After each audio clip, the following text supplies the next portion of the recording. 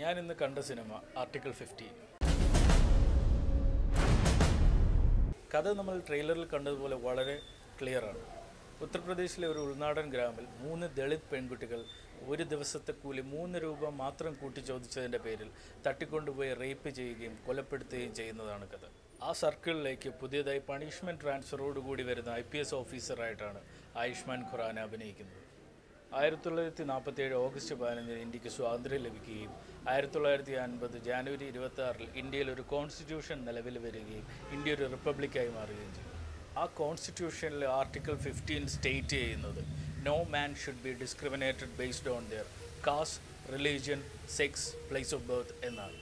പക്ഷേ സ്വാതന്ത്ര്യം ലഭിച്ച് 72 വർഷങ്ങൾക്ക് ശേഷവും അല്ലെങ്കിൽ റിപ്പബ്ലിക്കായ 69 വർഷങ്ങൾക്ക് ശേഷവും ഇന്ത്യയിൽ പ്രത്യേകിച്ച് ഹിന്ദി സംസാരിക്കുന്ന പ്രധാന സംസ്ഥാനങ്ങളിൽ ഇതിനൊരു മാറ്റവും വന്നിട്ടില്ല. നമ്മുടെ കേരളത്തിൻ്റെ കാര്യം എടുക്കുകയാണെങ്കിൽ ഒരു കാലത്ത് കേരളത്തിൻ്റെ അവസ്ഥ ഇത് തന്നെയാണ്.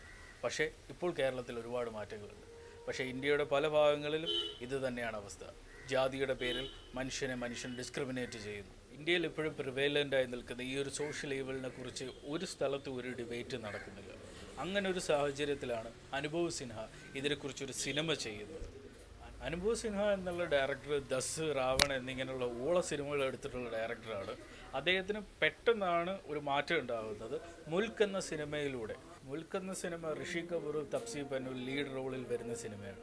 രാവൺ എന്നീ സിനിമകളിൽ നിന്ന് മുൽക്ക് ആർട്ടിക്കിൾ 15 എന്ന സിനിമയിലേക്ക് വരുമ്പോൾ അനുഭവ് സിൻഹയ്ക്കുണ്ടായ വ്യത്യാസം എന്തെന്ന് വെച്ചാൽ സ്വന്തമായി സ്ക്രിപ്റ്റുകൾ ചെയ്യാൻ തുടങ്ങിയപ്പോഴാണ് അദ്ദേഹം സോഷ്യലി അവെയർ ആയിട്ടുള്ള സിനിമകളിലേക്ക് ശ്രദ്ധ മാറ്റുന്നത്.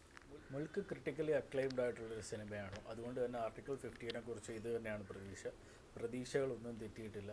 സമൂഹത്തിന് നേരെ തിരിച്ചു പിടിച്ച ഒരു കണ്ണാടി എന്നുള്ള രീതിയിൽ തന്നെയാണ് ഈ സിനിമ നിൽക്കുന്നത്.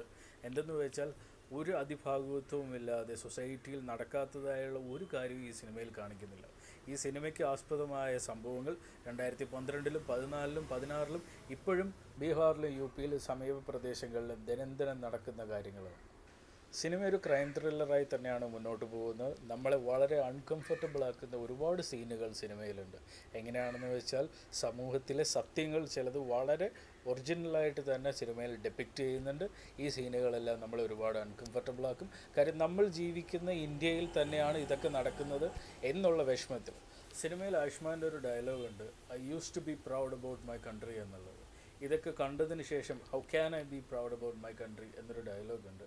സിനിമ കണ്ടു കഴിയുമ്പോൾ നമ്മുടെ അവസ്ഥ ഏതാണ്ടൊക്കെ ഇത് തന്നെയാണ്. ഇന്നും ഇന്ത്യയിൽ ഇതൊക്കെ തന്നെയാണ് നടക്കുന്നതെന്നും ഡോക്ടർ BR അംബേദ്കർ എഴുതിയ കോൺസ്റ്റിറ്റ്യൂഷന് വലിയ വാല്യൂ ഒന്നും ഇല്ല എന്നുള്ളൊരു യാഥാർത്ഥ്യം നമ്മൾ മനസ്സിലാക്കുന്നു.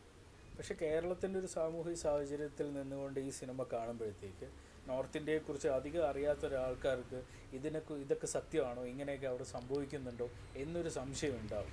പക്ഷേ ഒരു രീതിയിലും സംശയിക്കേണ്ട കാര്യമില്ല, ഇത് തന്നെയാണ് അവിടെയൊക്കെ സംഭവിക്കുന്നത്. ഈ കേരളത്തെക്കുറിച്ചാണ് പണ്ട് സ്വാമി വിവേകാനന്ദൻ കേരളത്തിൽ വന്നിട്ട് കേരളത്തിലെ കാസ്റ്റ് സ്റ്റോക്ക് അന്ന് കണ്ടിട്ട് കേരളം ഒരു ഭ്രാന്താലയമാണെന്ന് പറഞ്ഞത്. എനിക്ക് പലപ്പോഴും സംശയം തോന്നിയിട്ടുണ്ട്, കേരളത്തിലെ അവസ്ഥ മറ്റു സംസ്ഥാനങ്ങളിൽ വെച്ച് അന്ന് ഭയങ്കര മോശമായിരുന്നു. നമുക്ക് മലയാളികൾക്ക് എന്തുകൊണ്ടും അഭിമാനിക്കാം. കാരണം ഇന്ത്യയുടെ മറ്റേത് ഭാഗത്തെ വെച്ച് നോക്കിയാലും കേരളം സോഷ്യലി ഒരുപാട് ഫോർവേഡാണ്. ഇതുപോലുള്ള കാസ്റ്റ് ഡിസ്ക്രിമിനേഷൻസ് ഒന്നും നമ്മുടെ സൊസൈറ്റിയിൽ നമ്മൾ കാണാറില്ല. അതിൻ്റെ കാരണം നമ്മുടെ ഉയർന്ന ലിറ്ററസി റേറ്റ് തന്നെയാണ്. പക്ഷേ ഞാൻ പറയുന്നത് ഇവിടുത്തെ മനുഷ്യരുടെ ഉള്ളിൽ ഈ കാസ്റ്റ് എന്നുള്ള ചിന്തയൊന്നും ഇല്ല എന്നല്ല, എല്ലാവരുടെയും മനസ്സിൽ ഈ ജാതി ചിന്തകളുണ്ട്. പക്ഷേ സമൂഹത്തിൽ അത് എക്സ്പ്രസ് ചെയ്യുന്ന ഒരു സിവിക് സൊസൈറ്റിക്ക് ചേർന്നതല്ല എന്ന് മാത്രം നമ്മൾ നമ്മുടെ വിദ്യാഭ്യാസത്തിൽ നിന്ന് നേടിയെടുക്കുന്നുണ്ട്. അതുകൊണ്ടാണ് നമ്മൾ നമ്മുടെ സൊസൈറ്റിയിൽ ഇതൊന്നും കാണാത്തത്. പക്ഷേ എല്ലാ മനുഷ്യരുടെ ഉള്ളിൽ എല്ലാ നാട്ടിലും ഉള്ളതുപോലെ കാസ്റ്റ് സിസ്റ്റം നമ്മുടെ നാട്ടിലുമുണ്ട്. ഇനി പെർഫോമൻസുകളെ കുറിച്ച് പറയുകയാണെങ്കിൽ ആയുഷ്മാൻ ഖുറാന മുതൽ നാസർ വരെയുള്ള അവരുടെ performance എക്സംപ്ലറിയാണ്. Casting to the point ആണ് കാസ്റ്റിംഗ്. അപ്രിയ സത്യങ്ങൾ മനസ്സിലാക്കാനും തിരിച്ചറിയാനും ഈ സിനിമ കാണുന്നത് വളരെ ഗുണകരമായിരിക്കും.